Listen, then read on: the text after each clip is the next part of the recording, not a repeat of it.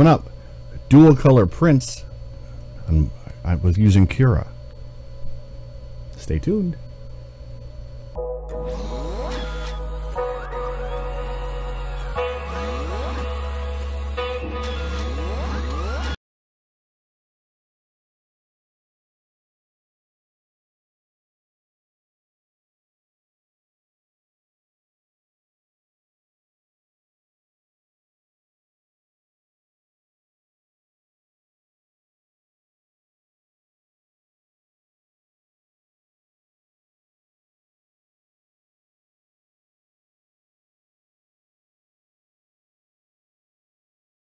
Chris Sergeant Taz here. Today I'm going to go over how to do a dual color printing.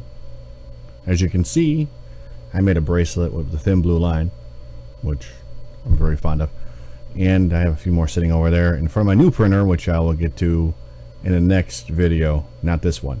So what I'm going to want to show you is how, instead of having to sit there and wait and watch while you're printing to make sure you get your layer where you want it, you can set up in Cura ahead of time to do filament changes in PostScript G-code. So I'll walk through in the next section here, probably right about now. I was doing the thin blue line ones, so in the next few sessions you'll see how it turns out. But what I did was I did the math on how many layers I had.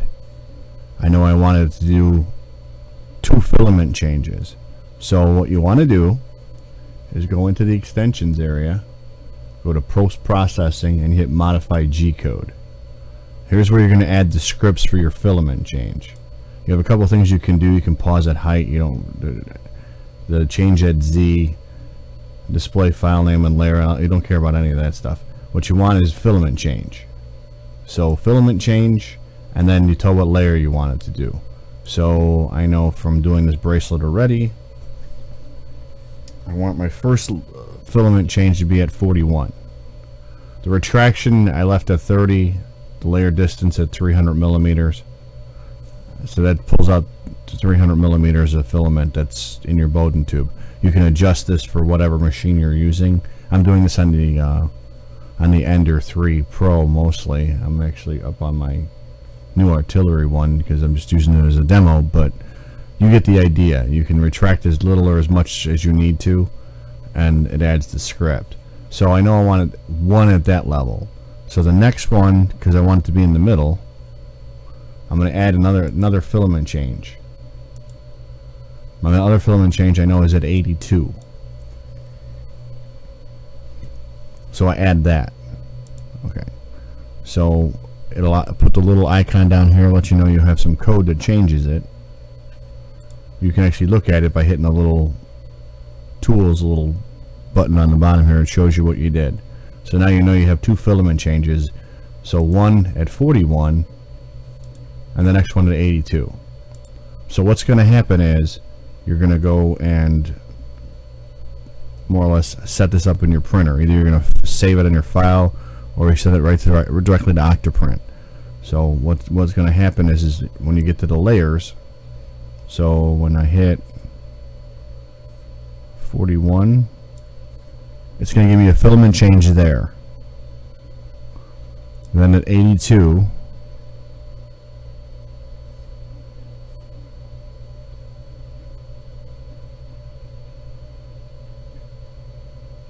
it'll give me a filament change there, and then at 91 will be the finish. So I'll do 2 filament changes for the thin line through it. So it doesn't matter where you put it, just as long as you figure out where you want your color change to be. You can actually look up what layer you want it at, set that layer in these settings here,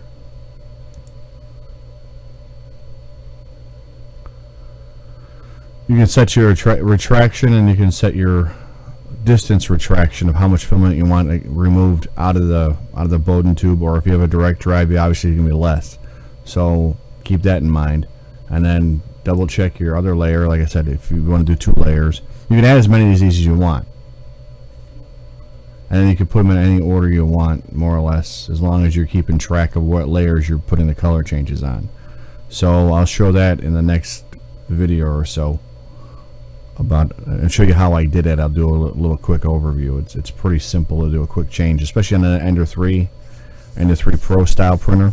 Not hard, but like I said, it's a really easy way to do a filament change without having to sit there and watch it. So I'll show you what happens when it actually gets to the layer point. Like when I'm going to show you on Cura here. When I get to 41, my printer actually stops printing, puts the carriage off to the side away from the print, and removes the filament. Only bad part is you have to wait a few minutes, so hopefully you don't have layer sticking issues, but other than that, works out great. As you can see in the later reference, you can see how good the quality is.